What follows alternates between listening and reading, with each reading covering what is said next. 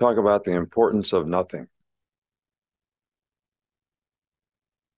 You get up every day, you're entitled to nothing. Nobody owes you nothing. You could have talent, but if you don't have discipline and you don't execute, you don't focus, what do you get? Nothing. If you're complacent and not paying attention to detail, what does that get you? Nothing. So nothing is acceptable but your best. So we need to be, everything is determined by what you do and you trying to be your best so that you can build on positive performance. So that, and that's the only thing. There should be nothing else, right, but that, for everybody. So that's what we have to stay focused on. That's what we need to do. And we got rained out today, so we had to go inside, and we need to not accept anything but our best in terms of what we're doing in preparation. Sorry, Charlie. Raise your hand again. Get a question. Hey, Coach. I know James Spann brought it to your attention last week, but with there being an eclipse during the game, do you prepare the team for that distraction? I think you have to prepare your team for every distraction. I actually think the best way to do that would be text it to them so they can read it on their phone. All right. So, because sometimes they don't listen. All right. But if you text it to them, they'll read it. All right. So, that might be a new technique that we try. Should text them what they're supposed to do on the field. Probably get it then.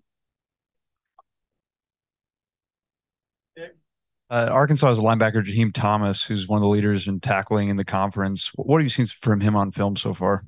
Look, their whole front seven is very aggressive, very physical. They play well together. They execute their scheme really, really well.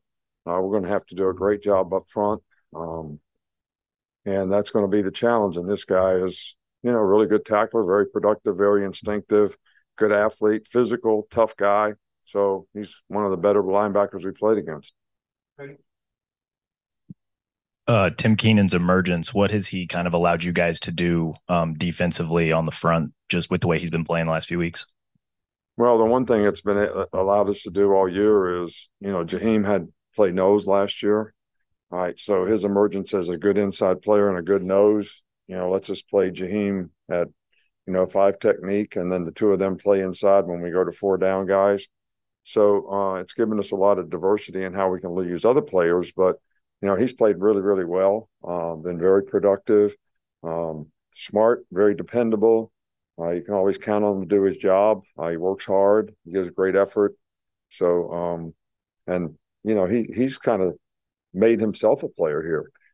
He's worked his way up so that he's very, very productive player, and he could have done what some other guys do and say, well, I'm not going to play that much, so I'm not going to work that hard. But this guy worked hard for every minute since he's been here to get where he's at, and it's paying off for him. How has the left tackle rotation benefited Elijah and Caden? I'm sorry? How has the left tackle rotation, kind of flipping them both in games, how has that benefited both of them in their development? I can't answer that, to be honest with you, and I'm not trying to be facetious or anything. I think both guys have shown promise, when they've played, and both guys have sort of had a few hiccups, when they've played. But I think, both guys have played well enough that there should be some consideration for them both playing at some position or splitting time at one position, however you want to look at it. But they're both young players, so their adaptability to do multiple things is probably something that'll be a little bit of a work in progress. General football question here. I want to ask you about the practice of offensive linemen getting behind running backs, shoving them across the goal line like a rugby play. It's banned at the high school level. The NFL has given some thought to outlawing it, but so far it hasn't. Do you think that there's place for that in the college game? Well, I think that we've tried to make a lot of rules in the last few years that are intended to enhance player safety. And I don't think that's necessarily a play when people are running into the POW and aggressively pushing the POW forward.